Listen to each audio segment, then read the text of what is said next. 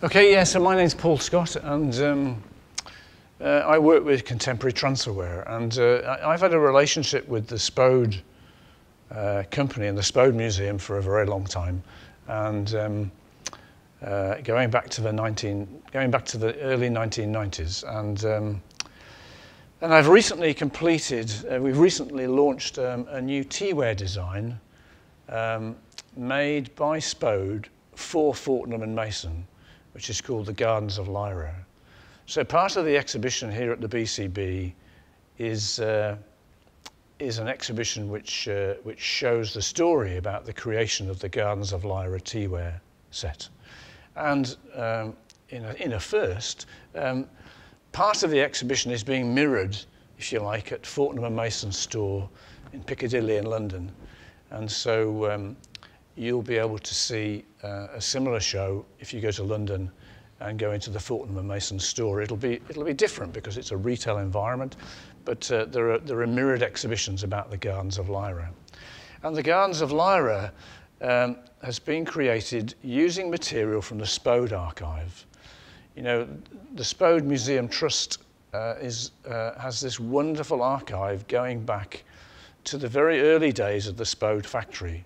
And it includes moulds, and it includes tablewares, and it includes pattern books and all the graphic material used for pattern design, including something like 28,000 copper plates.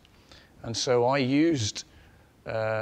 worked with Paul Holdway, who was the former head engraver here at Spode, and he printed off selected copper plates for me, which I then reworked digitally to make the new Gardens of Lyra teaware. There'll be Cumbrian Blue's transferwares dotted or inserted throughout the museum, including Spode's famous Blue Room. Yeah, I am a gardener, and you know, one of the things that I do when I'm creating new patterns for transferwares is that very often I do digital gardening, you know, because I can take elements from old patterns. I can take bits of vegetation, flowers, leaves, foliage, and then within Photoshop, I call it digital gardening. I can create new gardens. I can create new trees. I escaped into ceramics from the painting and printmaking department at college because I didn't get on too well with my painting tutor at the time. And the ceramics guy was a guy called Barry Gregson. And Barry told me you could do anything in clay. And so I thought, okay, I'll take him up on that. I'm going to go and paint and print and draw in clay. And he enabled me to do that.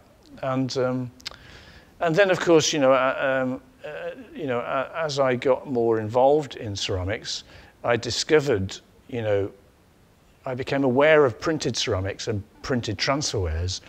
And you know, I sort of got sucked into it, and it's such a rich, there's such a rich history to it, and there's so many potentials and so many possibilities that that is where I've established my practice over the years. Yeah, I love it.